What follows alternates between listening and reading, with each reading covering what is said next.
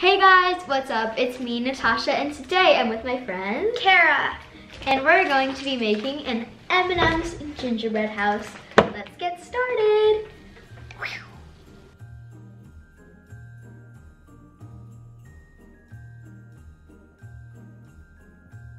Step 1, knead the icing for about 2 minutes. I need you. Your turn. Step 2, magical hands is gonna put the icing inside of the icing bag.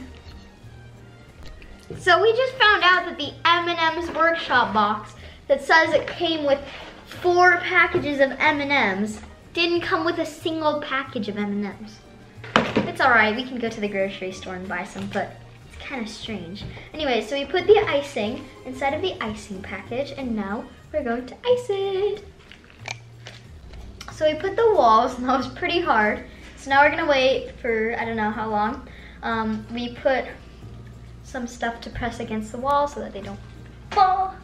And You have to use a lot of icing on this because the walls are really flimsy. So if you don't put enough, they're just gonna fall. yeah, I might not be with my friend anymore because this might have to dry for an hour. All right, so put the icing to press, and I also added the roof, and it was not easy to get these all together. My friend is gone, unfortunately, and it's getting later in the day.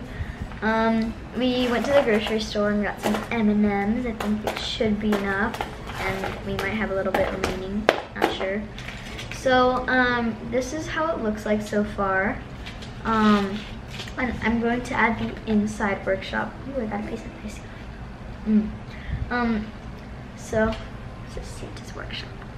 So we're just gonna put them where they should go, and then we're gonna stick them with some icing, add the gumdrops, add the M&Ms, and then we'll be done decorating. All right, so we use the icing to glue the signs. Right now I'm putting on Santa's workshop sign, and I'm going to flip it around so that you guys can see it. We haven't done the inside workshop yet. We're gonna do that later. As you can see, we already have a window, and that is basically how the front and the side looks,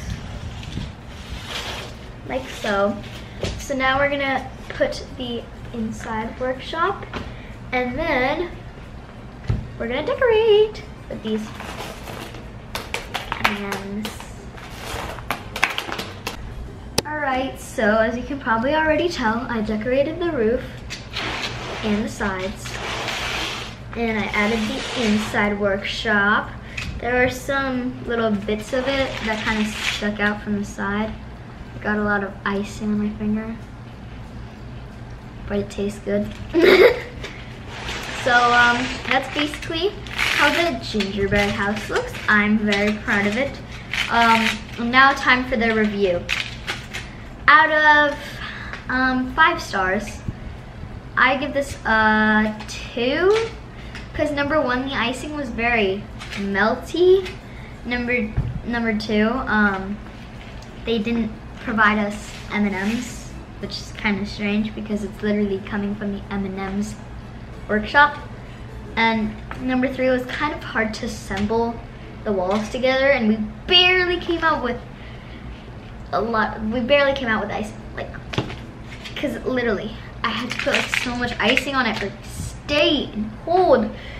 Also, I would have liked a wall in the back, so therefore I'm giving it a 2. And then the door was missing too. Yeah, and the door was missing, so I wouldn't say it was the best I've ever made, so therefore I give it a 2 out of 5. So that would be like a D. How did it taste? Because I think you tasted a piece of the roof.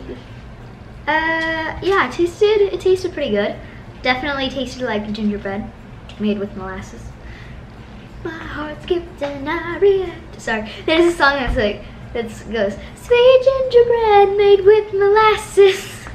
So, I think it was pretty fun to decorate otherwise, and the icing was very delicious. So therefore, that's why I gave it 2 stars, not 0. if the icing wasn't delicious and if it wasn't fun to make, then there would be 0.